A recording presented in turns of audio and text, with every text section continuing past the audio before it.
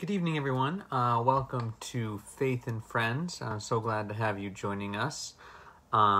Before we get started, I just want to let everyone know that we did have our mission trip this past weekend down to Missouri. It went really well.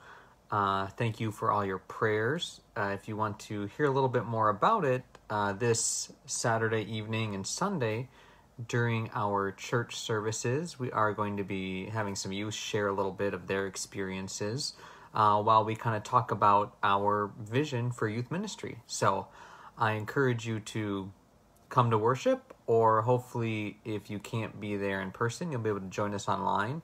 Again, just an opportunity to hear a little bit about what we did this past weekend in Missouri, and just see what our vision is for the youth ministry going forward. So, I hope you'll join us for that. Otherwise, just kind of continuing to work towards the start this fall. I know schools are kind of all over the place, but we're doing our best to put together a program and put together some events for youth. And we're excited about what's going to be coming up, and just praying that our world kind of gets back to normal so we can do the same with our youth ministry and what we've got going forward. So, with that, why don't we jump into our text for tonight and begin with a word of prayer. So, dear Lord, we thank you for this time to look into your word. We thank you for just the opportunity to connect, even through the internet. Just help your word to speak to us tonight. In your name, amen. So tonight we are continuing with John chapter 16. And it's been a couple weeks, so I kind of want to remind you where we were at. Leading up to this, Jesus has really just been teaching his disciples. This is kind of the last big teaching that Jesus has for his disciples. It's going to not be too long until they head to the garden, Jesus is arrested, and, it moves on with the rest of Good Friday. So this is really, he's just been teaching his disciples about who he is and what he's come to do. So we kind of left off with Jesus basically telling his disciples that there's going to be times when the world is going to hate you. And that's okay. That's what comes from following me. So that's kind of where we pick up today. Again, we're on John chapter 16. So if you've got a Bible there at home, I'd encourage you to open that up and follow along with us as we just continue our way through John. So, starting with John chapter 16, verse 1.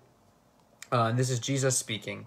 He says, "All this I have told you so that you will not go astray. They will put you out of the synagogue. In fact, a time is coming when anyone who kills you will think he is offering a service to God. They will do such things because they have known the Father. They have not known the Father or me. I have told you this so that when the time comes you will remember that I warned you.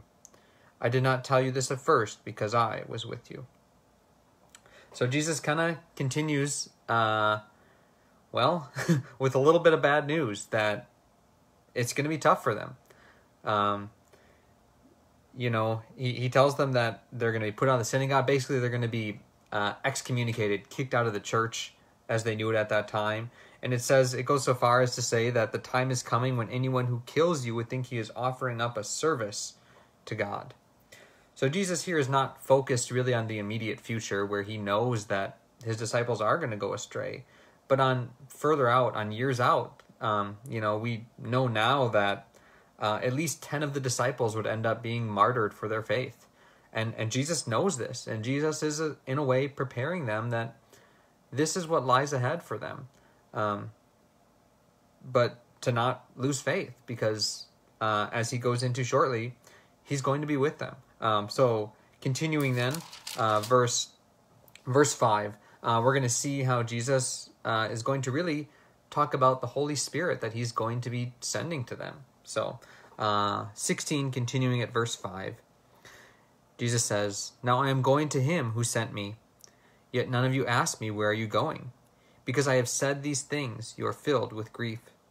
But I tell you the truth, it is for your good that I am going away. Unless I go away, the counselor will not come to you. But if I go, I will send him to you. When he comes..." we're going to pause there. So, actually, Jesus kind of starts this off with a little bit of a weird statement. He says, None of you asked me, where are you going?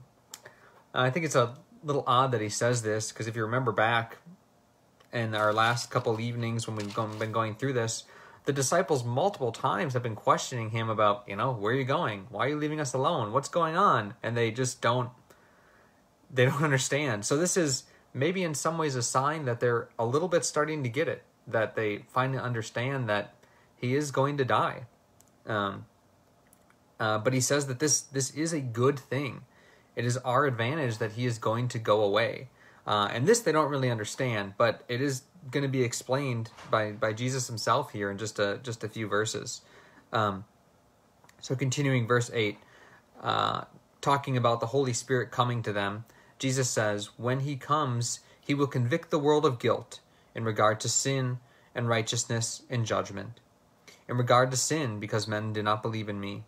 In regard to righteousness, because I am going to the Father, where you can see me no longer. And in regard to judgment, because the prince of this world now stands condemned. So really what Jesus is doing here is explaining what the Holy Spirit is going to do. He's explaining the work of the Holy Spirit, and he explains it in 3 ways. He says the Holy Spirit is going to come to convict us of our sin. It's through the Holy Spirit that we acknowledge that we sin, we do bad, we are separated from God. He says the Holy Spirit is going to convince us in terms of righteousness.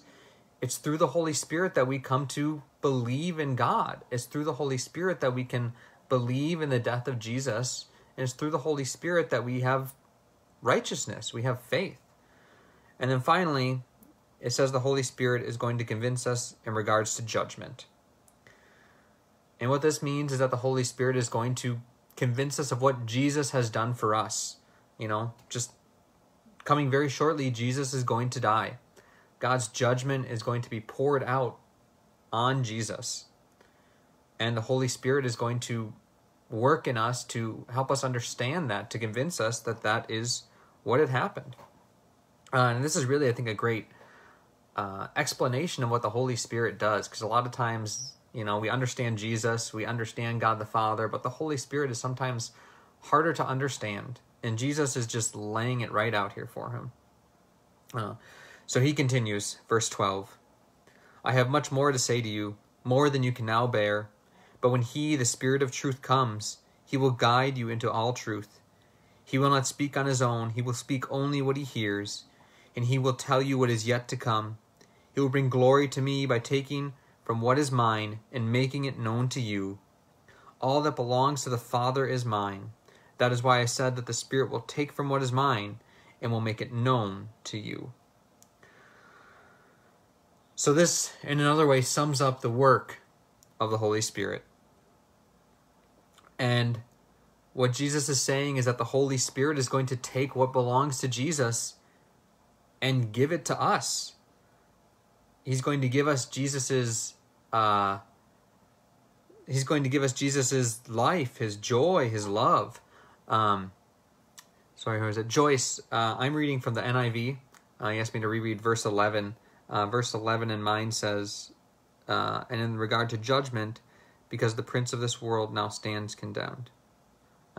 That's how my version translates it. And again, what that's saying is that the prince of this world, being, the devil, is going to stand condemned, and Jesus is going to die to condemn the devil in a way. Sorry, I lost my spot now. That's right.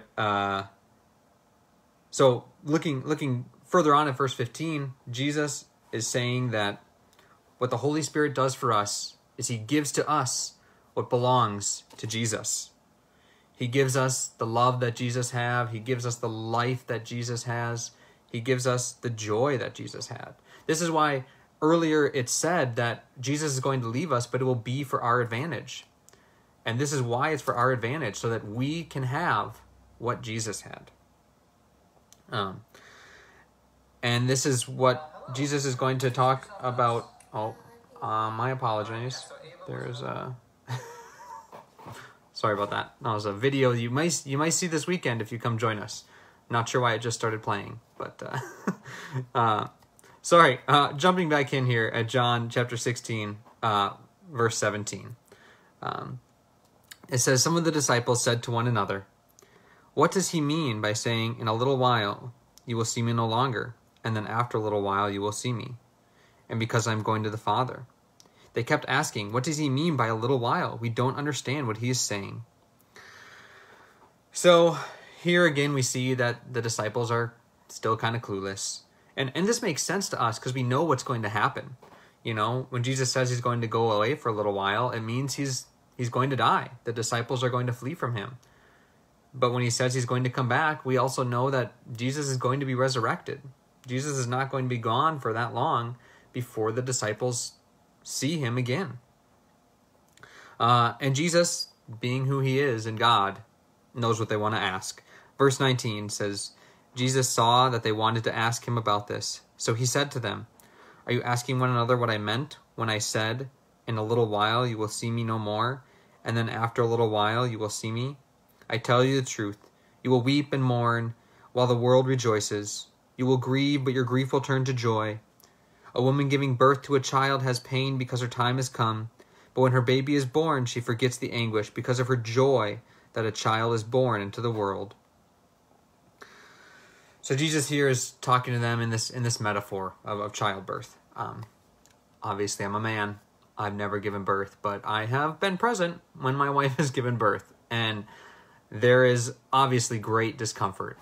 But all that is, it's not forgotten so much as overwhelmed by the joy of a new child. And this is what Jesus is talking about. There is going to be pain to come. But that pain is overwhelmed by the joy that we have in life through Jesus. The pain is not gone, but just completely overcome by this great joy. So verse 22, "So with you, now is your time of grief, but I will see you again, and you will rejoice, and no one will take away your joy. In that day, you will no longer ask me anything. I tell you the truth, but my Father will give you whatever you ask in my name. Until now you have not asked for anything in my name. Ask and you will receive, and your joy will be complete." So again, Jesus is just explaining to them that they will have a joy that they can't quite understand yet. A joy in being able to overcome the troubles of this world. A joy that lasts forever, that goes beyond whatever they may experience in this world.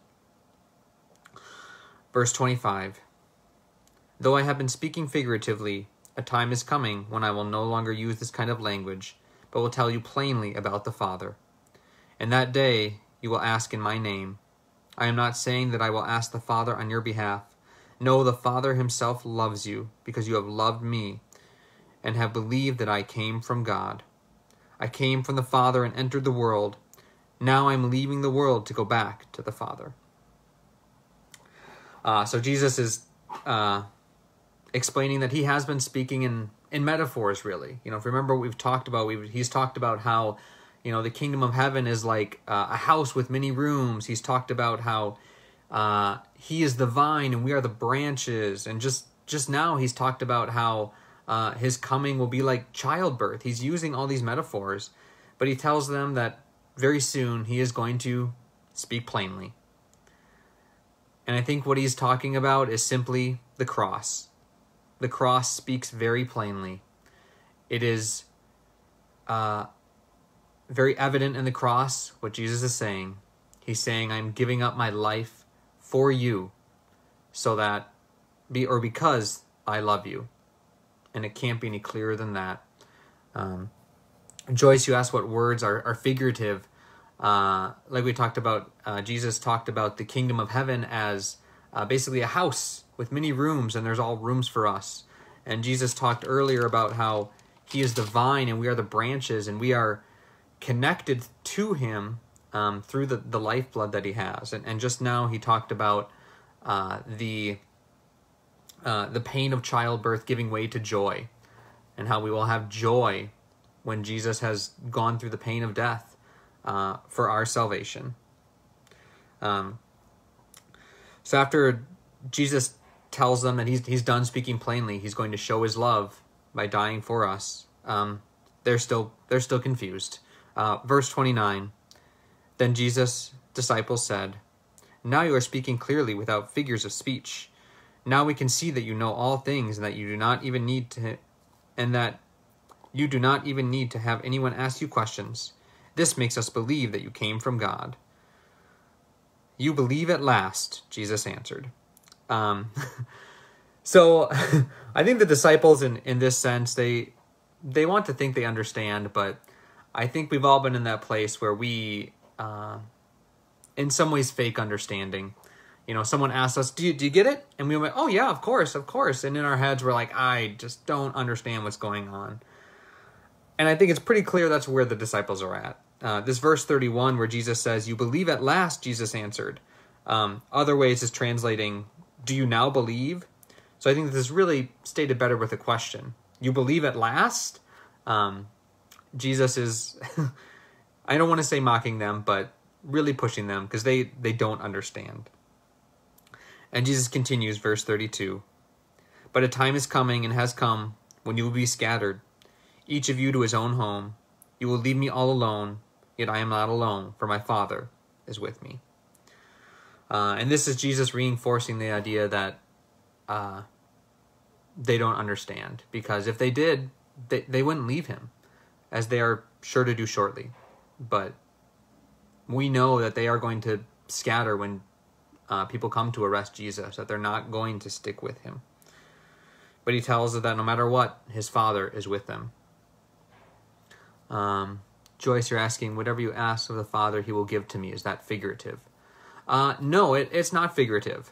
I think the reality is that, see, Jesus says, whatever you ask in my name. So what this is saying is that, if we ask God with true and intent, he says he'll give it to us. And I think the reality is that a lot of times when we ask things of God, we are not asking them in Jesus' name. And what that means is that we are not asking them in alignment with God's will. And that's not to say that God is always going to give us exactly what we want, because he won't. I mean, that should be obvious in all of our lives. I'm sure we've all asked God for things at various times, and we haven't gotten exactly what we wanted. And yeah, Joyce, I think you're right. You ask, is this where prosperity preachers go wrong? It is. Because they, what they preach is, if you believe in God, if you ask God for the right things, you will always get them. And that's simply not the truth. Because the truth is that God knows better than us. And if we're asking for things that are not for our good, he's not going to give them to us. And sometimes God just says no. And we have to live with that. Because we just have to trust that God is God, and he knows things that we don't. All right, just one more verse here. Verse 33, Jesus says, I have told you those things so that in me you may have peace. In this world you will have trouble, but take heart. I have overcome the world. Jesus gives us this comforting thought that in him we have peace, that he's overcome the troubles. And this is not to say that we're not going to have troubles. Obviously, we will still have troubles in our lives. We have troubles every day. What Jesus is saying is not that he has removed the troubles, but that when we move into him, our troubles don't matter because we have peace. That Jesus says he has overcome the world. And in the book of John, this is really the last teaching that Jesus has for his disciples. After this, he goes to the garden, he prays, and he's arrested and goes to the cross. And this is a comforting thought to leave his disciples with. In this world you will have trouble, but take heart, I have overcome the world. This is the thought that Jesus leaves with his disciples and that Jesus leaves with us. That he has overcome the world, and because of that, we have peace. Let us pray. Lord, we thank you for this peace that you have given us. Help us to remember that you have overcome the troubles of this world, and that in you we find joy and love and comfort. And we thank you for all of these things. In your name we pray. Amen. All right, thanks for joining me. I hope you join me this Sunday so we can share a little bit about our mission trip and a little bit about our vision for our youth program going forward. Again, I'm going to have some time to talk at all 3 services this weekend. That's Saturday at 5 and then Sunday morning at 10:30 and 8. So hope to see you there. Thanks. Bye. Have a good night.